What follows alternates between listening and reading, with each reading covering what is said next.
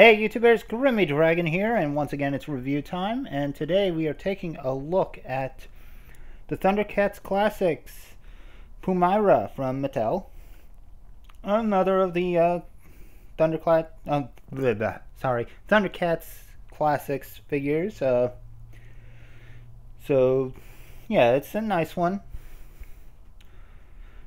I think, like many, I would have preferred Chitara over Pumyra for the initial four, especially since those are the only four that exist. Well, 5, 6, 7, depending on if you include Pumyra and the kittens. But yeah, I probably would have preferred Chitara as well, although Pumyra is nice. So yeah, let's get a good look. All in all, starting from her toes, because the feet look good. The boots are well done. I like the gold on the little gold bits at the end. Paint's okay, could be better. It's a little splotchy in areas. The dress looks good. I like the golden armband. And of course, the way they did the two-tone at the hands is pretty cool. Thundercats logo is very crisp on the chest. And then this is where everything falls apart for poor Pumyra. The face is not the best. It looks like one eye has a little bit more of a thicker black outline than the other. And the eyes, if I could get it to focus proper, she has a little bit of a wall-eyed look. Yeah, so the eyes could have been a little bit better. Hair's okay for the most part, at least from the front. It does look like the paint kind of went thin in some areas. But my problem actually is in the back. Yeah, I got that really nasty little spot where it's unpainted. Now I'm probably going to just go over that with some brown paint, see if I can match the color and give it a little black wash to better mask it. But yeah, that's unfortunate, to say the least. Other than that, I think she turned out well. At least as far as looks go, there is one more flaw. And that is that she is very tall. And I think she was supposed to be a little shorter in the series. Unless you look at the modern series where they kind of had her more Amazon-like. But yeah, she's a bit of a tall lady. Standing taller than Lino. I mean, she's pretty much the tallest figure in the line.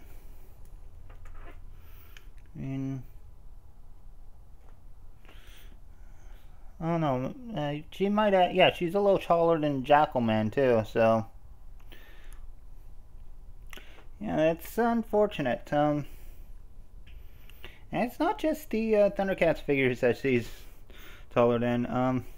We bring in She-Ra, with the Masters female figures starting out a little bit taller than they should have been. She's even taller than She-Ra. So yeah, she's a very tall lady. I think that was more like someone got the character studies a little off than anything else. So let's get a look at her articulation. So she's got a ball-jointed head. Pretty good. Emotive. Got a little look up and down. Definitely go left and right. Universal shoulders. Bicep swivel, well hidden by the bracer, which is cool. Or the armband, whatever you want to call it. 90 at the elbow. Swivel at the wrist. In-out hinge at the wrist. Pretty good. No ab crunch, unfortunately. But she does have the waist swivel. She does have universal hips, although the skirt and pouch that would be right over where that cut would be, it kind of hinders it. So this one is a little more hindered than this one. Just strange, but she does have a thigh swivel. 90 at the knee. Usual ankle, forward back. And a bit of a pivot. So plenty of articulation there. If just a little hindered by her outfit, which is kind of unfortunate.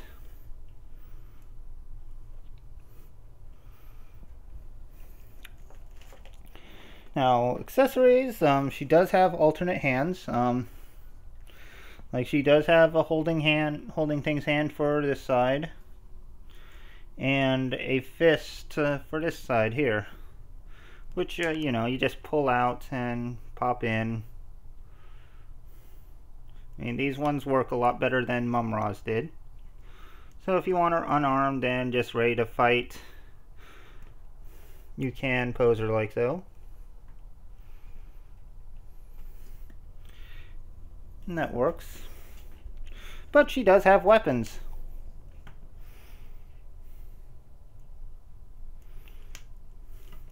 Like, first of all, she does have this like boomerang blade thing, which she can hold. Fits in that hand very well.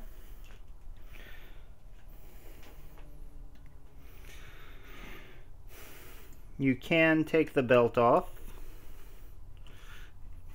and if you do, you got an accessory where the belt becomes a bola weapon, like a slingshot weapon. And you can have her ready to fight. And it looks like she has some of the kitten's smoke pellets in there too. Or bombs, or whatever they are. So she has that, and you can pose her like this. Works fine too, and honestly that works. And then she has this other accessory, which I just looked up almost immediately before recording. I checked Pixel Dan's videos, but it's called the Totem of Dara. That's about all I know about it. One of the artifacts from the series. Interesting. Paint's a little splotchy at that blue, but other than that, not bad. And I think it is a very solid plastic. The bottom part is thin, that's why it's a little more flexible. But yeah, she can hold that as well. And you know, fits in her hand quite nicely. You know, I might have just got a bad version with the head, but other than that, it's a cool figure. Do like it. She works out well. I just wish we had the other Thundercats to go with her. So here's hoping that Super 7 does get the license and can finish the team off. So anyway, hope you enjoyed this video. Leave a like, leave a comment, subscribe, let me know what you think, and I'll see you next time. So until then, goodbye out there, whatever you are.